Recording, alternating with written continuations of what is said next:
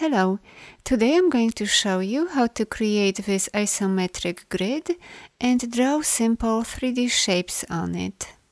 Let's open a new document and zoom out. Next, click on the line segment tool, hold, and select the rectangular grid tool. Double-click on it to open the dialog box. Change the horizontal and vertical dividers to the same number. The higher the number, the more grid cells you will have. I'm going to set mine to 20. Now click on the artboard, hold, and drag. While you are dragging your mouse, press the Shift key as well to constrain it. Switch to the selection tool, hover over one of the corners, and drag it down. Hold down the Shift key to rotate it by 45 degrees. Then either go to Object, Transform, and select Scale, or press the S key on your keyboard and then hit Enter. Set the scale to non-uniform and the vertical value to 57.74%. Click OK. Let's reposition it over the artboard. Finally, go to View, Guides, and choose Make Guides. Let's zoom out. If you wish, you can give this layer a name. Now create a new layer. Then either press the letter P for the pen tool or select it from the toolbar panel. Swap the fill and the stroke. Make sure your smart guides are on and you are ready to draw simple shapes. Be sure to click on an intersection and not a guideline.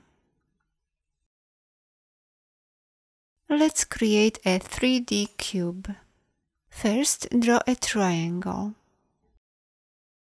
Next, copy it. Just click, hold, and drag until the right side of the triangle touches the next intersecting point. Now rotate it by 180 degrees. Let's apply a different color to this side.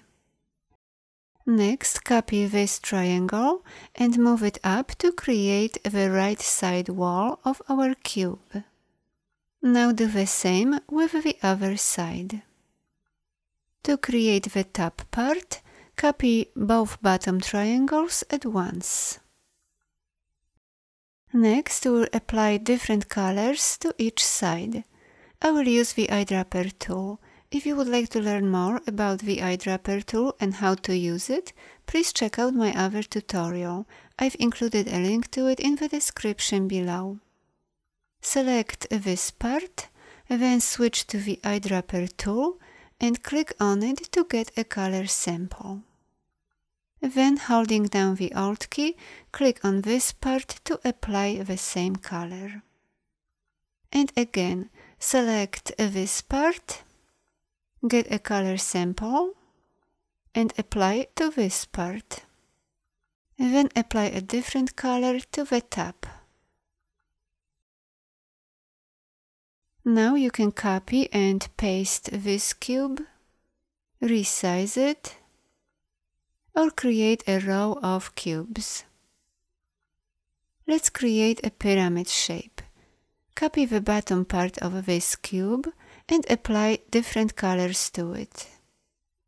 Now, using the Direct Selection tool, select both top anchor points and drag them up.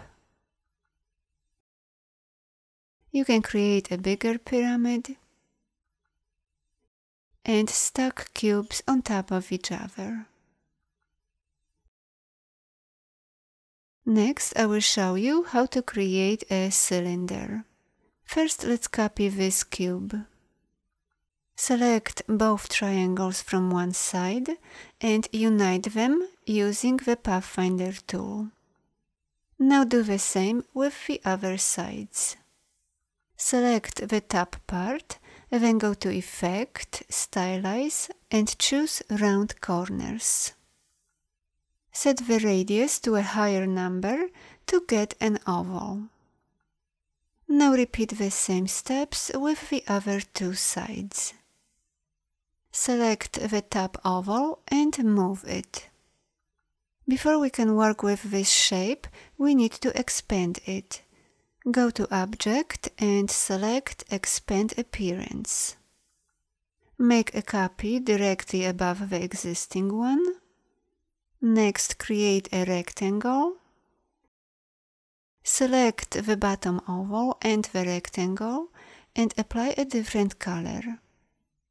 Now select the top oval, change its color and bring it to the front. Let's copy this cylinder.